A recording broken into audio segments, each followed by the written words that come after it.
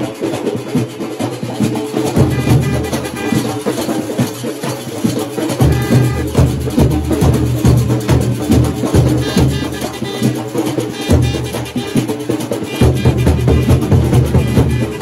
God first. Sunland Apple IPTV Entertainment. The best makeup artist Candy 24239500125. You don't even know how very special you are. Every Friday evening Sabbath begins at 6:30 p.m. and ends Saturday evening at 6:30 p.m. It's funny that I'm sitting here in this chair because this is literally my Sabbath routine. So in the morning, my husband and my son, they go to synagogue. I sleep in a little bit, and so does Nora. Then we eat lunch together as a family, right here at this dining room table. And then we read all afternoon. Right now, I'm reading this book called Crush. It's part of the Crave series. It's about vampires and werewolves and witches, all that good stuff. And then before Sabbath is over, my husband and son go back to synagogue 2 more times.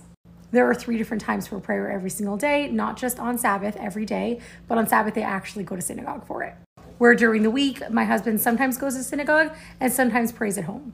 Sometimes the kids have friends over, sometimes we play board games, and that's really it. It's a day of rest. It is a day for relaxation. And of course, lots of praying to God as well. Black churches and black pastors who live a lavish life on behalf of the people, and they're not giving back to their community. He's referring to Bishop Wayne T. Jackson, the wealthy pastor that welcomed Donald Trump, drives a Rolls Royce, and lives in a mansion. Zeke was there for the offering Saturday. When they started the offering at $1,000. Is tithes. Let's find out if it lines up with what your church is doing on a Sunday afternoon. Deuteronomy chapter 14 and verse 22. Thou shalt truly tithe thou shalt truly tithe all the increase of thy seed. Of thy what? Of thy seed. You didn't say money? Of your seed. Tithing wasn't even being done in the early wasn't until church. They figured, man, we can pimp the people. They read Numbers 18, like, you know what, we can flip this and get paid. More money, more money, more money.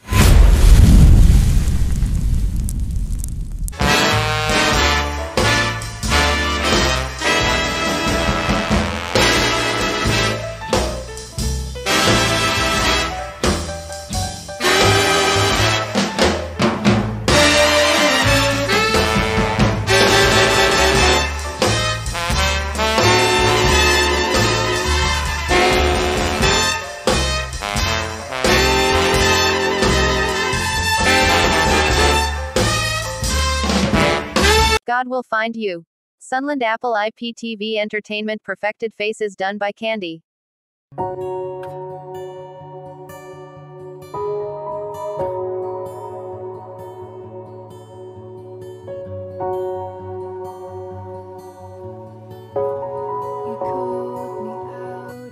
See, I didn't find God in the church. In fact, I didn't find God at all. He found me. He met me in a place where I was so broken I couldn't get up. And when you're loved like that, it will shock you. Whoever needs to hear this, listen now. God did not bring you this far to leave you. He did not bring you this far to... The scripture says that he that started a good work, he starts a good work. He's faithful to see it through till the end.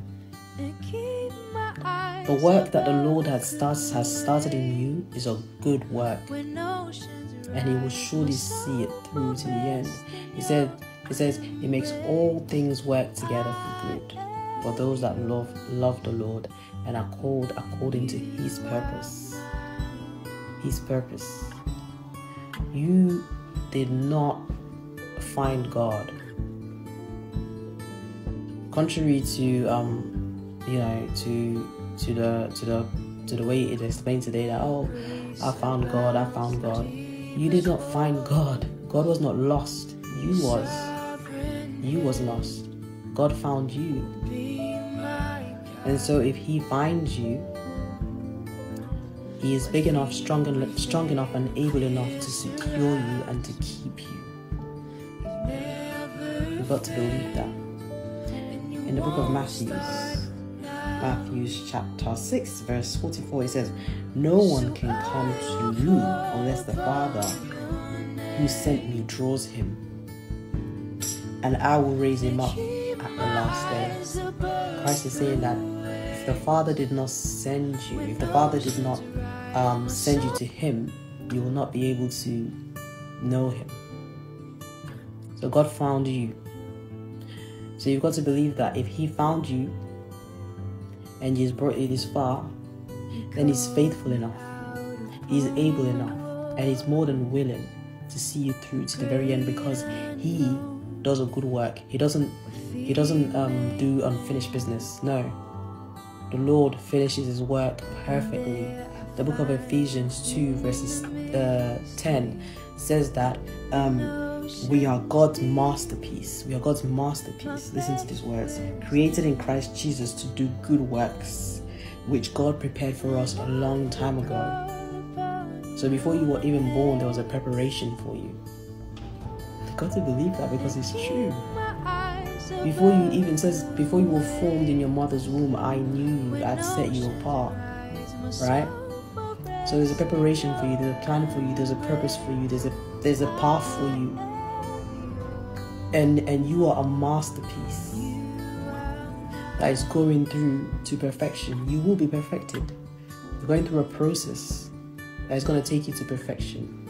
The Lord did not bring you this far to leave.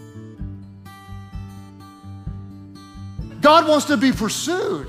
He's a relational God. He's a jealous God. He wants your heart. He wants your devotion. He wants your passion. In fact, he gives us an incredible promise in Jeremiah 29 verse 13. He says this, God says, "You will seek me," and what happens when you seek me? When you seek me, he says, you'll find me.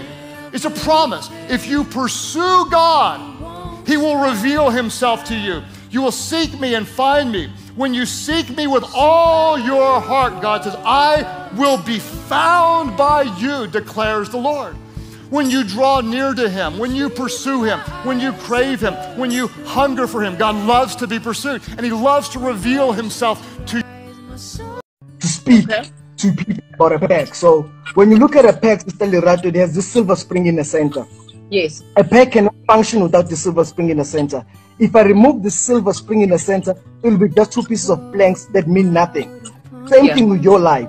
If I remove God at the center of your heart, you'll be a meaningless person. You wouldn't know your purpose. You wouldn't know your calling. You wouldn't know who you are. Number two, when you hang clothes on a line, why do you put a peg? You put a peg so that impaka zinga or zinga. Same thing with your life. Why do you receive God in your life? You receive God so that you don't fall into depression, anger, anxiety, bitterness, jealousy. That is why you need God in your life, so that you can be who you are and know your identity and purpose. Number three, if I remove the clothes from the pegs, so that is why it's very important to stick onto the Lord. Number four, IPEX does not discriminate, it doesn't matter whether you are rich, whether you are poor, whether you are filthy, whether you are dirty. A PEX job is to hold you. It does not matter who you are, a PEX is going to hold you. Isn't this is the same thing that God says, come as you are? It doesn't matter how broken, it doesn't matter what happened in your life. God is saying that just come as you are. Right now, during this lockdown, there's somebody that's broken. It's saying that I have no future, there's no hope. But I want to tell you, God is saying, come as you are. And the word fear, Sister Lerato, the word fear, this word, fear, it has two meanings for me, Sister Lerato.